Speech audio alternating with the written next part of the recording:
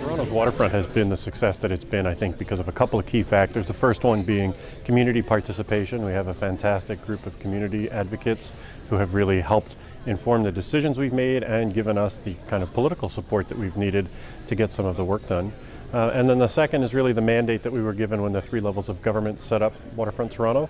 That mandate is very progressive. It looks at sustainability, good city building, trying to create a model for the 21st century. And so we've used that mandate, again, to get things done that might otherwise not be able to be done by a more traditional government structure.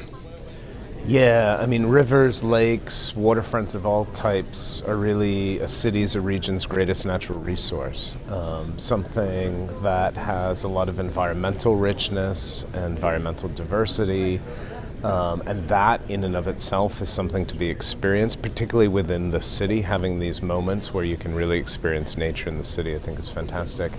But also the idea that they become the celebratory center of a city, I think, is very important as well. That's the potential to get people down there to begin to understand the collective space, the collective spirit of a place, and how that can really play out along the waterfront, both along the shore and even into the water itself. I think these are great opportunities for really establishing a unique local and regional character for a place.